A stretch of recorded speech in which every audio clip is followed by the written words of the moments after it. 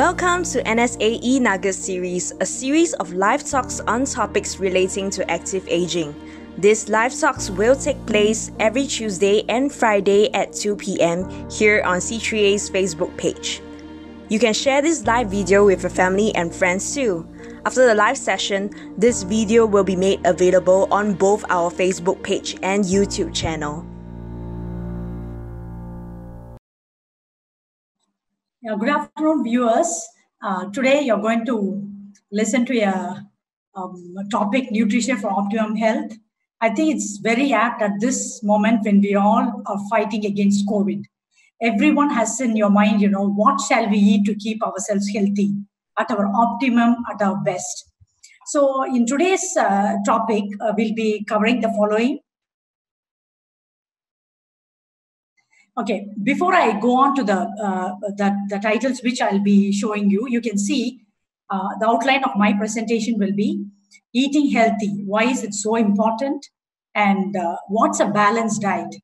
Do you know about micronutrients, macronutrients? Like how do we eat healthy by using the plate concept? What is exercise nutrition? Is it different from just keeping yourself physically active? And what is mindless eating? So quite a bit to cover. So we'll go through one by one. So before we start, I want you all to think any food which you love the most.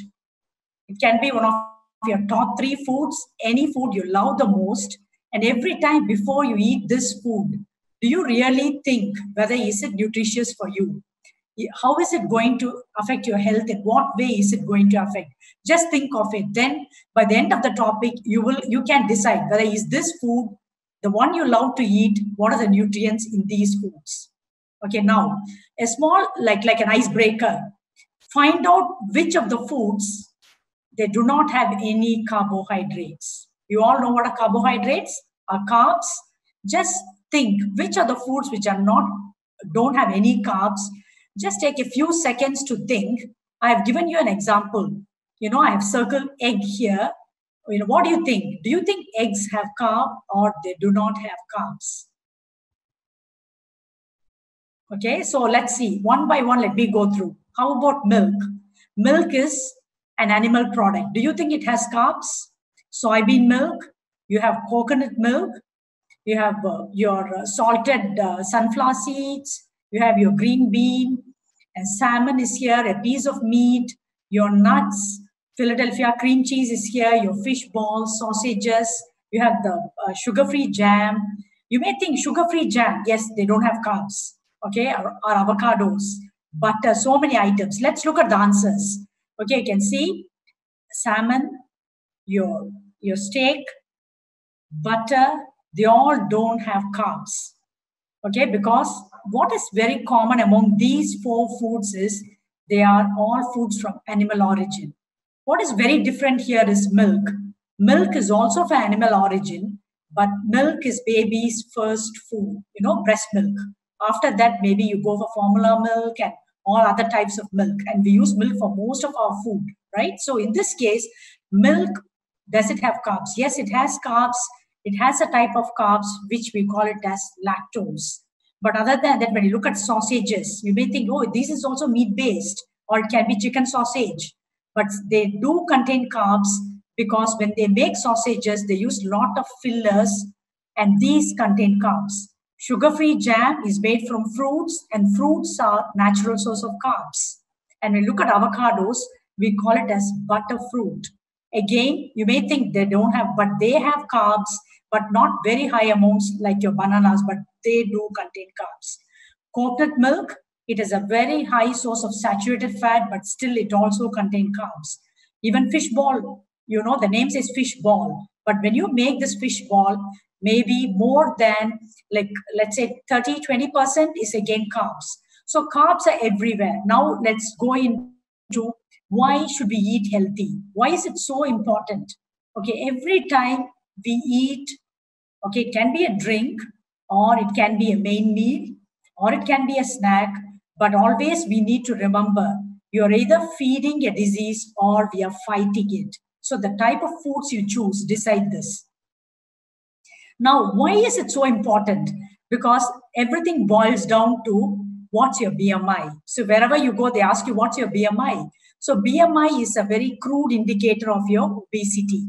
But the best is your waist circumference. So if you can say your abdominal fat is very high, you have central obesity, this leads to a lot of diseases. You can see it leads to your heart disease, cardiovascular diseases, certain types of cancers, and then you can see diabetes. You know, Singapore is already fighting against diabetes. Even before we started fighting against COVID-19, we are fighting against diabetes. All this is due to a simple problem is we are not choosing the right foods. Okay, again, we Asians, we have even more problems. Why? Because we are thin on the outside. Any Caucasian looks at us, they think, oh, Asians are very slim and slender. But that's what we call as thin on the outside, fat on the inside, or we call it as trophy. Why is that so? Because the way we are built, we may have smaller body frame, but internally we have a lot of visceral fat. So this poses a risk, or it increases the risk factor in getting many chronic diseases. So again, in just 30 years' time, in 2050, when you look at it, WHO predicts 50% of the world's population will suffer from at least one chronic disease. In fact, in your family, there are 4 in your family, 2 will have some type of disease. So it's very hard to find even people around you who are super healthy, no disease at all. But you can do it when we start now. Right now, you have to change your lifestyle. So what's wrong exactly? What are we doing? Are we choosing the right foods? Are foods only the culprit, or is it due to lack of physical activity?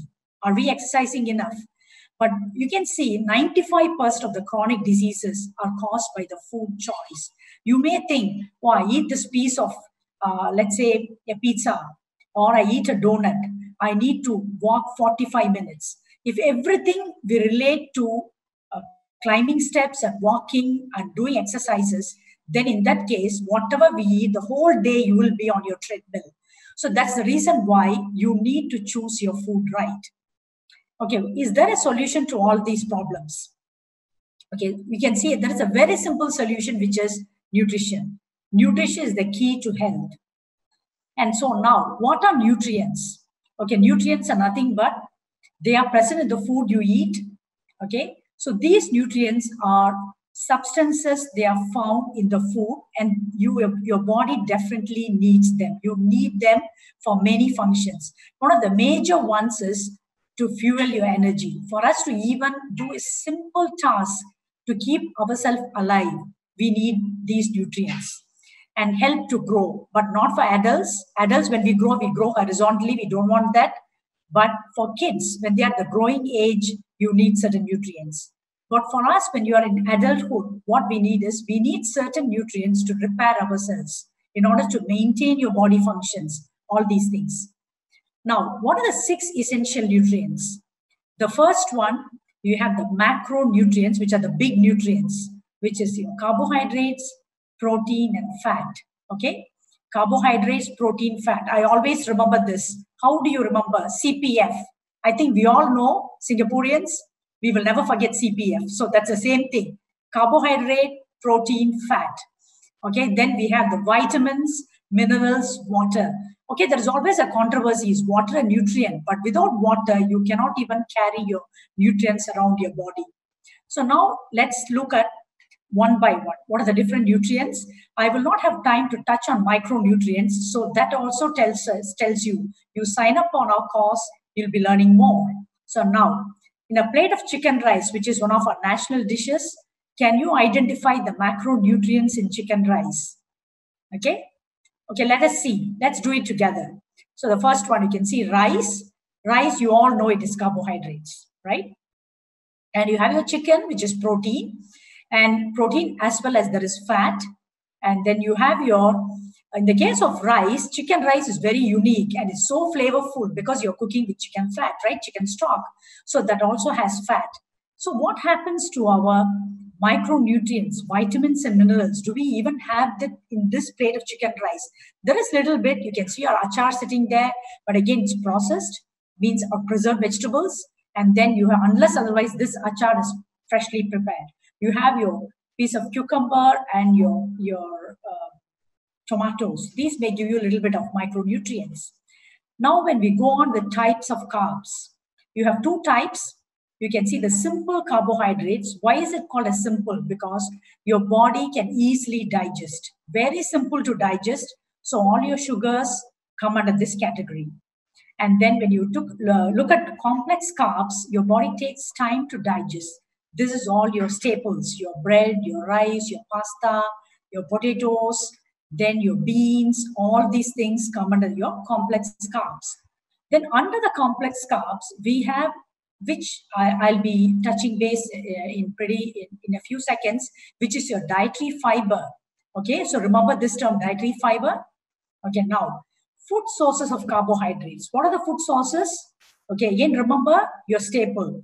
Anything your staple, anything can be in your Chinese, your Malay, Indian cuisine, your rice. Okay, rice is your carbohydrate. Pasta, carbohydrate. Noodles, carbohydrates. Okay, even your biscuits you eat as a snack is carbohydrates. Then you look at your beans, legumes, or lentils. All these things have very good source of slowly digestible carbohydrates, or which is called as low glycemic index carbs. And you have fruits, which are again easily digested carbs, especially if the fruits are very fully ripened, and these contain a substantial source of carbs. That's the reason why, runners, before their activity, they eat banana and run, because why? It gives an immediate release of your sugars, your glucose. Then your vegetables contain carbohydrates. And then your milk and milk products, very good source of carbohydrates as well.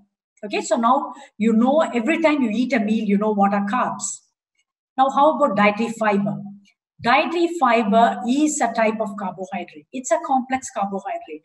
But what is very unique about this dietary fiber is your body will not be able to digest it.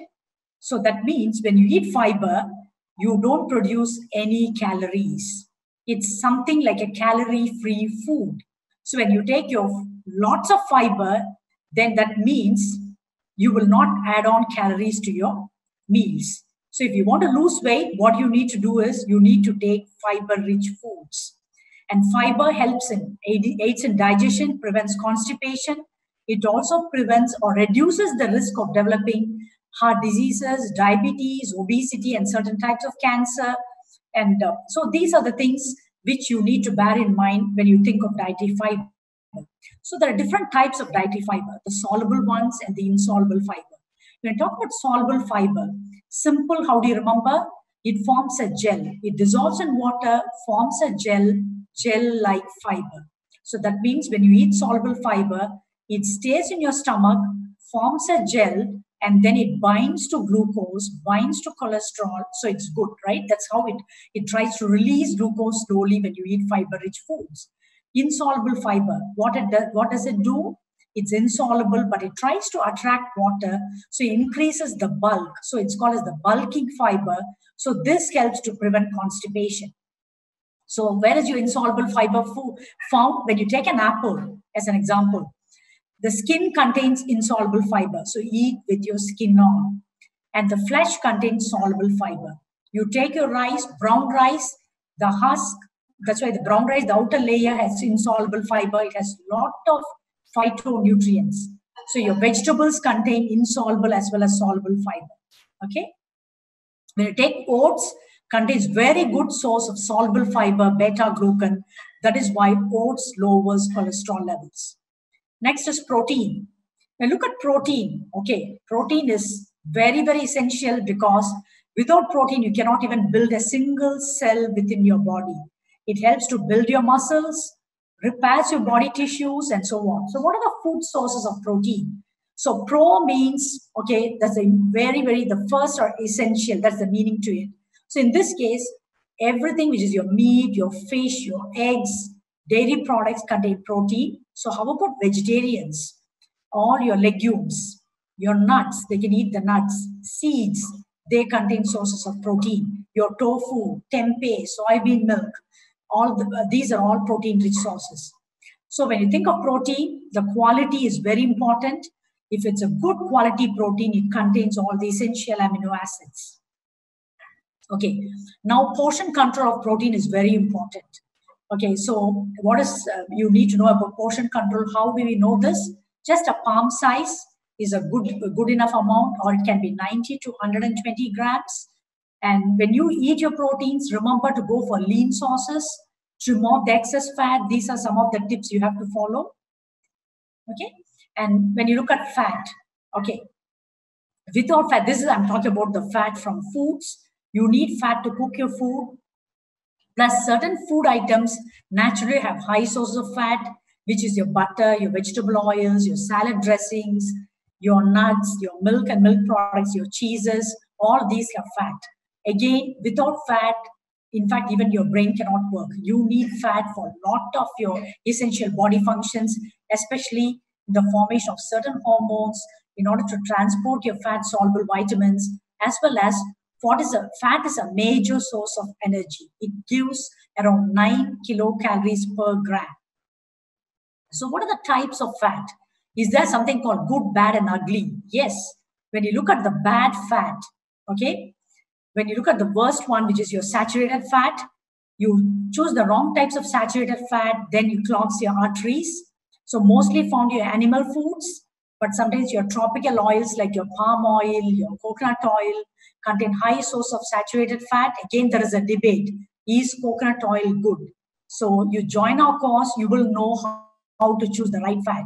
Again, when you look at our unsaturated fat sources, you have the polyunsaturated fats and the monounsaturates. So here again, this is nothing but, remember this, fish and nuts. Okay. So these are your polyunsaturated fat sources. Simple. These two things you remember. Then there are other sources as well. And about vegetarians, we have certain foods which are high sources, your sources of your mono and polyunsaturates as well. I think you have heard about chia seeds and all that. So we'll be touching on that in our class. Now, don't forget about fruits and vegetables. In fact, Health Promotion Board has been emphasizing 2+2. So 2 fruits, 2 vegetables. When I talk about 2+2, I'm only talking about whole fruits. Always choose whole fruits and not fruit juices. This is very, very important. Okay, now, other thing, how much carbs, protein and fat? Oh, I'm a 50-year-old. How much carbs do I need? How much protein should I take? Should I take my carbs in my morning? Should I spread throughout the day? When do I take my fats? You may have all these burning questions. Do I need multivitamin supplements? Do I need to have a dose of zinc for my, like in order to boost my immunity? Do I need to take other sources of supplements like spirulina to boost my protein intake? So you may have all these questions. It's very hard, as in this teaser, it's very hard to put everything together.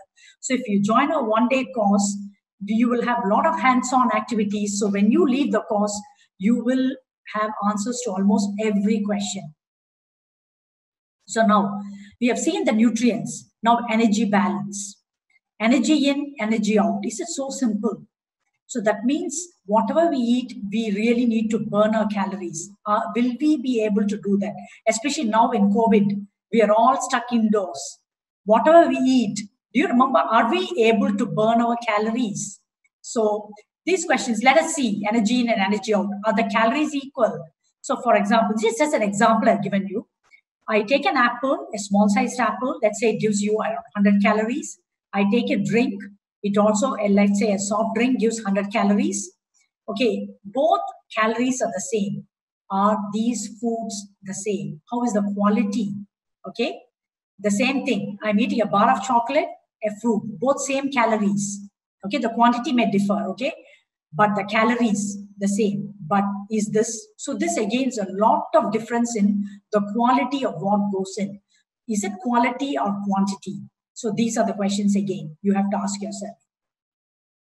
Next, the other thing is, people offer you an apple, a pack of chips. You always have this mind game. Which one should I choose? Your heart says, no, don't touch your chips. You're going to put on weight. It's high in sodium, but still you may go for it because your taste buds, okay?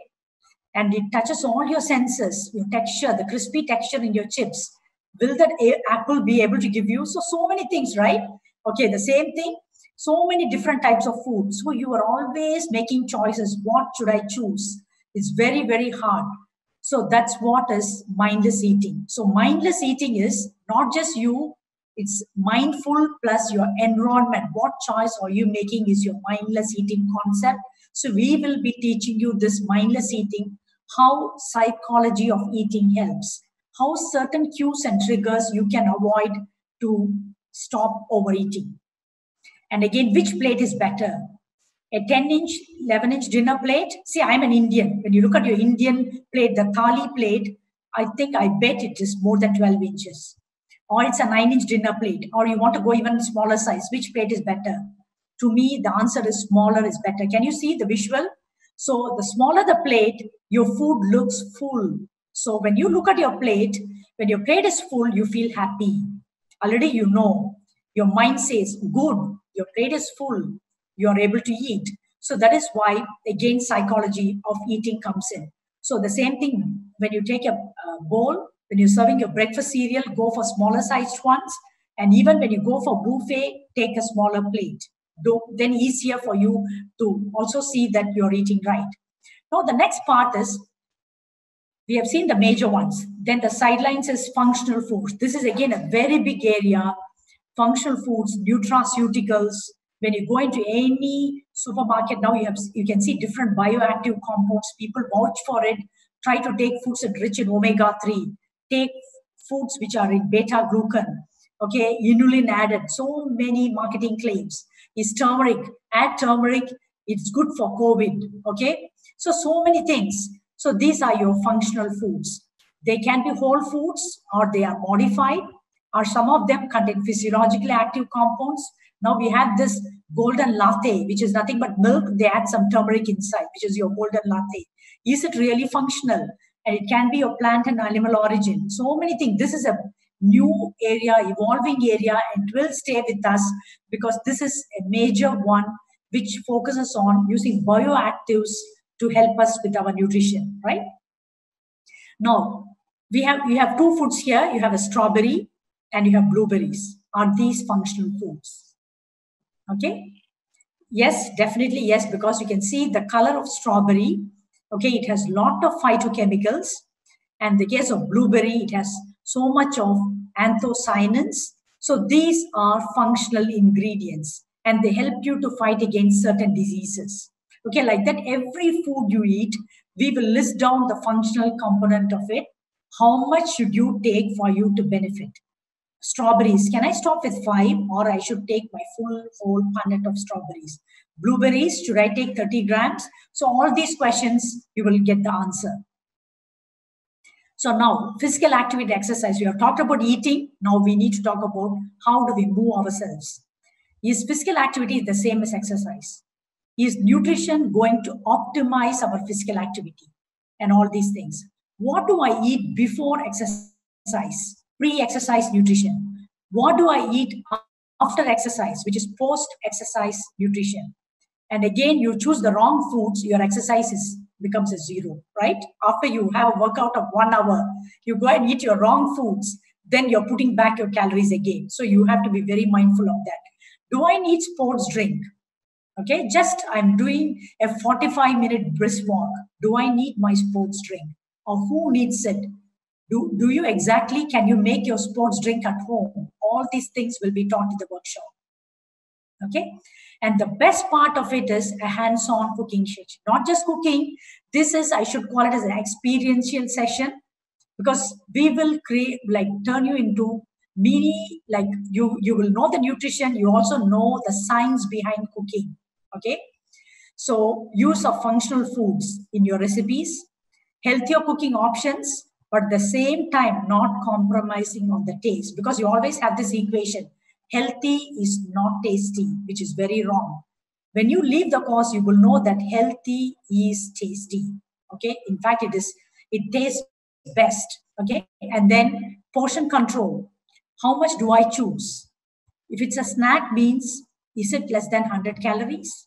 Or can I go up to 200 calories? Or what are meal replacement? Can I do intermittent fasting?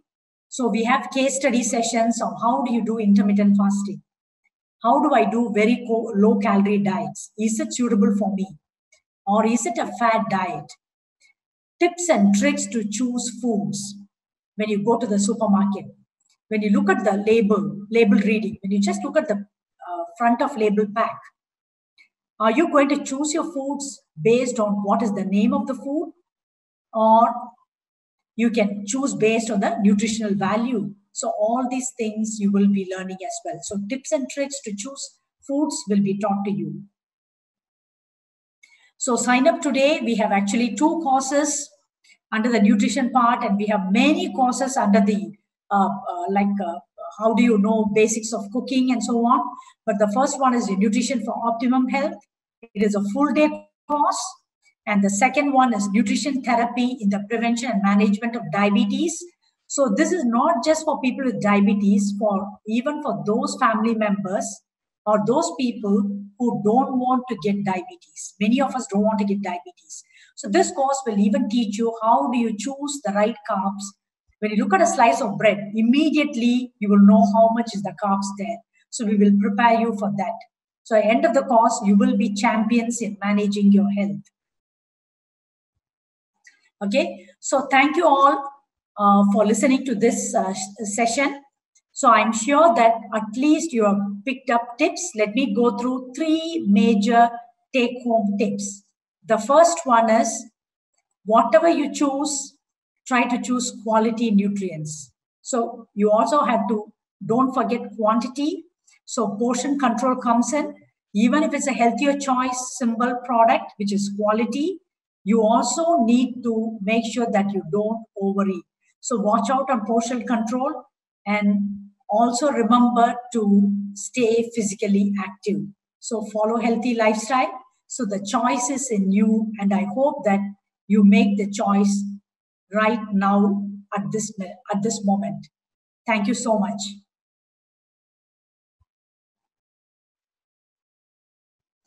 If I remove the saturated fat from my food, like soup and others, does it remove the bad fat?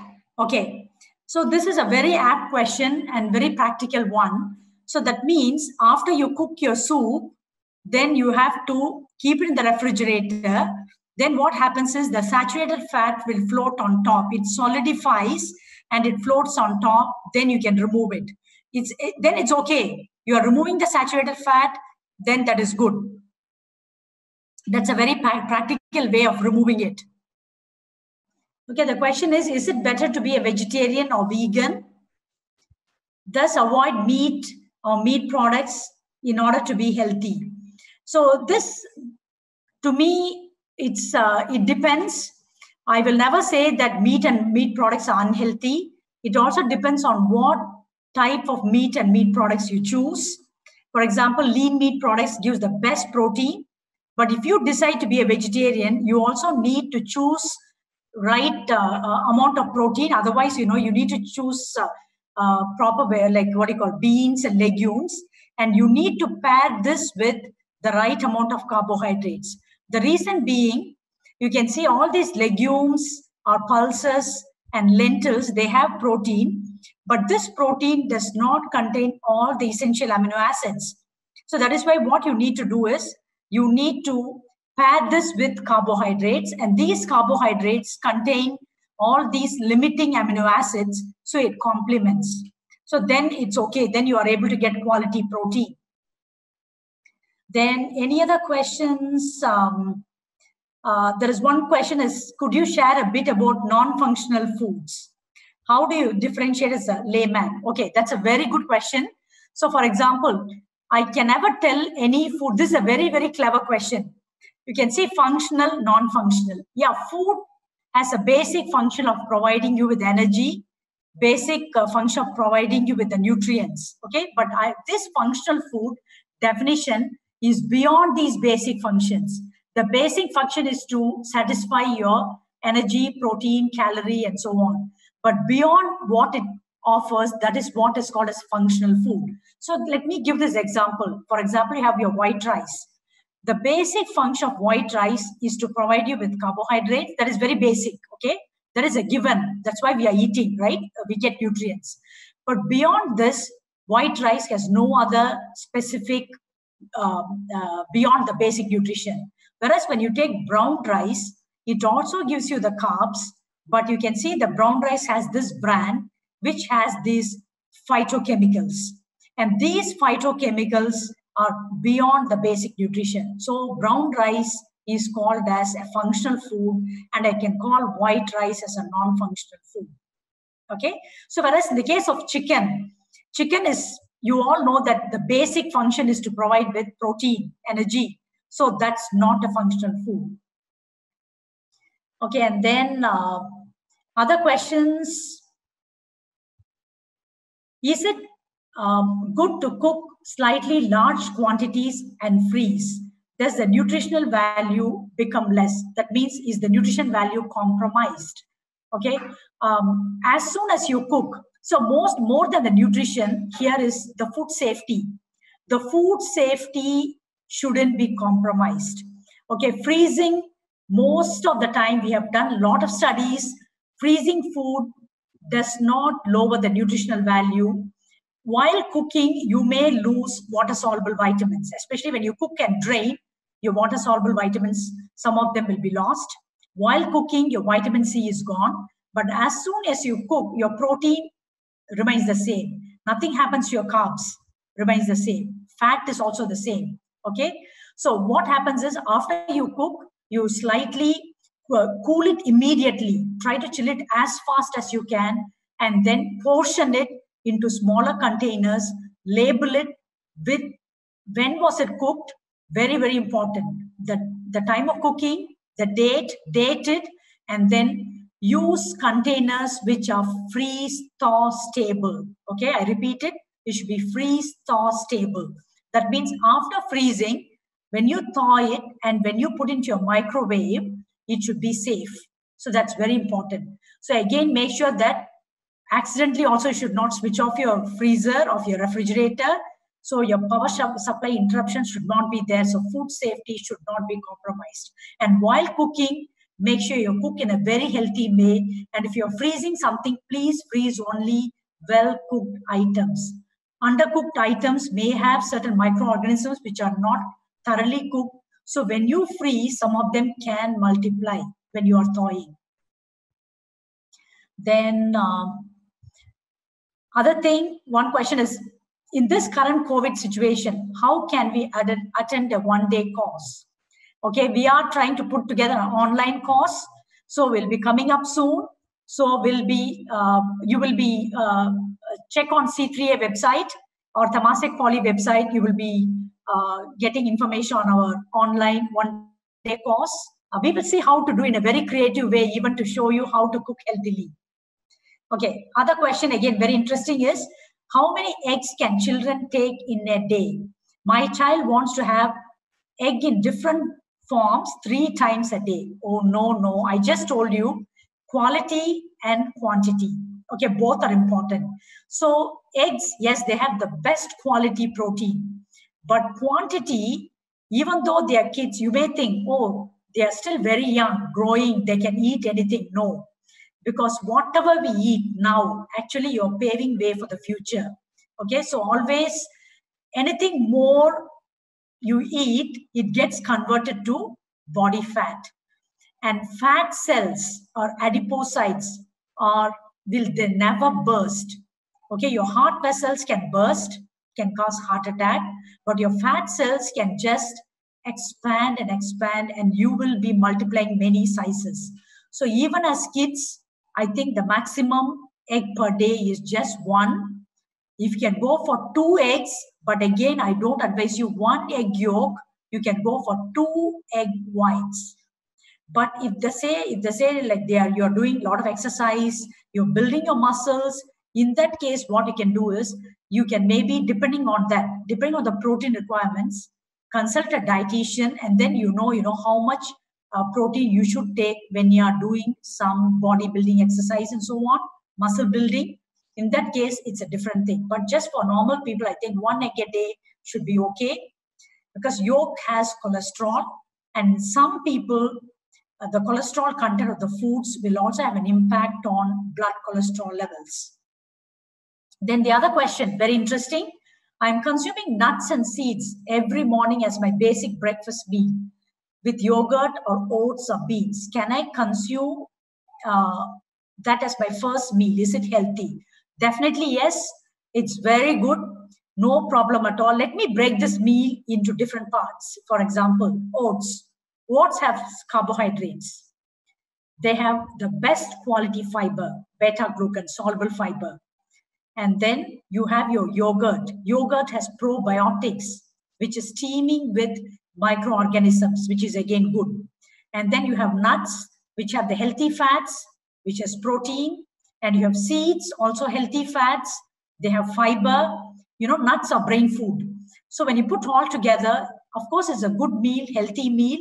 But again, I repeat this, portion control, because nuts are very concentrated source of energy. So always check how much you are eating. And any more questions?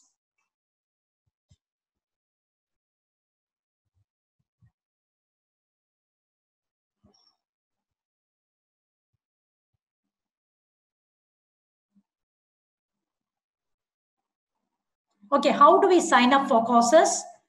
You go to Temasek Poly's website. I think it's TSA, Temasek Skills Future Academy website. And then you can, or you can go through C3A website and you can look for our courses. Or you can email me. You just go to TP and you search for my name, you can email me and I will connect you to the right people. Okay, I also have one feedback. This talk is more advertising promotion rather than nutrition talk. Okay, I don't agree with this because it is a nutrition talk, because we have covered what are carbohydrates, what are proteins, what are fats, because nutrition is a science we cannot be teaching what we have learned for almost 7-8 years into 45 minutes, because it's a very general topic about how do we optimize your nutrition. So that is why we have given you tips of various topics. Okay, even about fiber, we have given you tips, what is soluble fiber, what is insoluble fiber, and so on. So that is the reason why, yes, of course, a little bit of advertising, and this advertising is for your health, is to promote your health.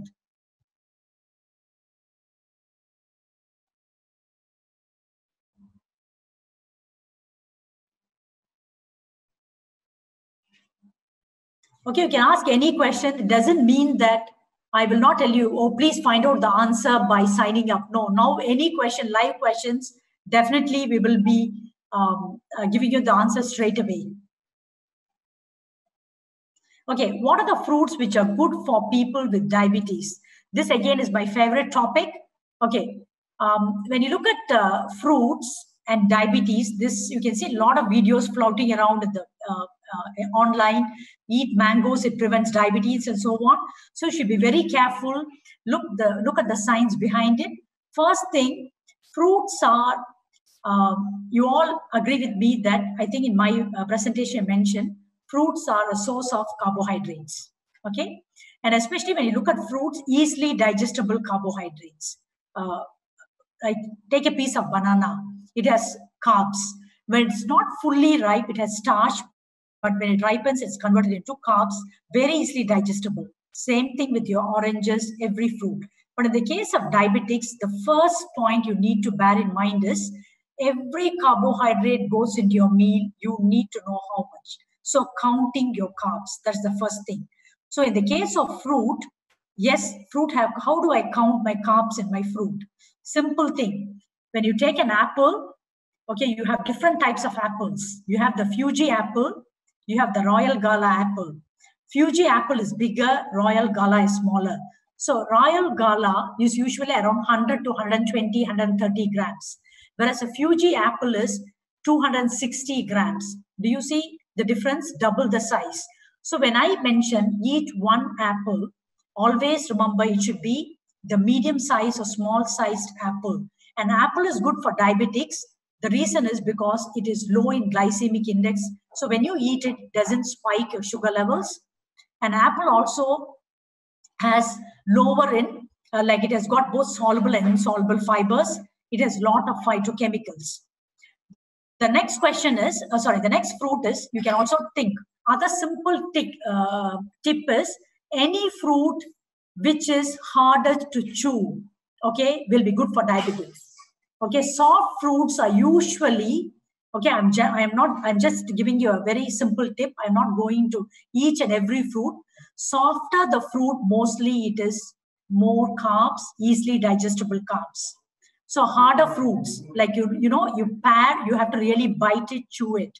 You take your guava, which is just ripe, bite it and chew it. So these fruits should be ideal, but the portion control is very, very important. Okay. Okay, let me see any more last question. Okay, can foreigners join the course? Yes, the cost actually, no, I don't want to tell the cost now. Can you please check on our website, because I don't want to give the wrong information. Each course there is a slightly different, but roughly I can tell you it's around $200 for foreigners. You please check on it. And what is maybe one last question, which is very interesting. What is the nutrition we need to take if we are taking depression and anxiety medicine? Okay, this one is, I cannot be answering here. Maybe you can email me personally, because this, I can advise you personally on this. Just write to me. My email is bkalpana@tp.edu.sg. But simple tip is, because people with anxiety and depression will be taking antidepressants.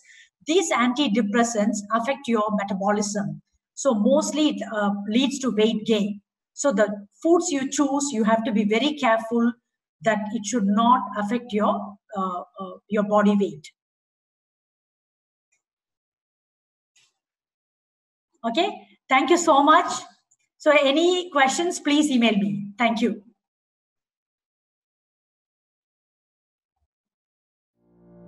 Stay tuned for the next session of the NSA e-Nugget series, which goes live every Tuesday and Friday at 2 p.m. on C3A's Facebook page. You can check out the talk schedule at www.c3a.org.sg and for more resources on how you can age well. For more enquiries, you can call 6478 5026. Thanks for watching. See you soon.